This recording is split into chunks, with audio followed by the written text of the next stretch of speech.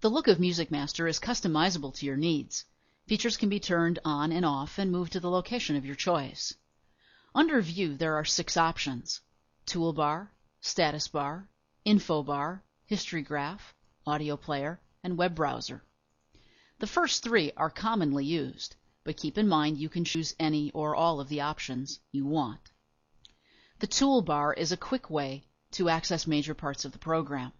A click on the icon brings up that section. For instance, if I click on the clock icon, I'm immediately taken to the Format Clock Maintenance window. The status bar is at the bottom of the screen and indicates information like your dataset logo and caps lock, numlock information.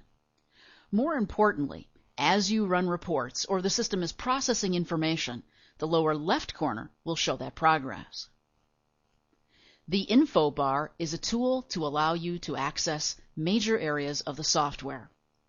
The Music tab lets you access your categories, any queries, or song lists that you might have.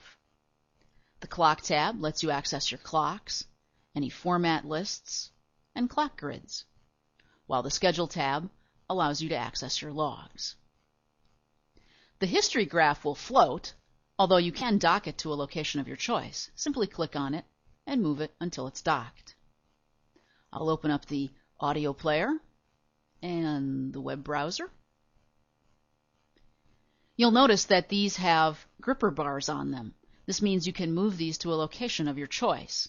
Hold the Control key down, and you can move it to where you'd like it to go. When it gets there, let go.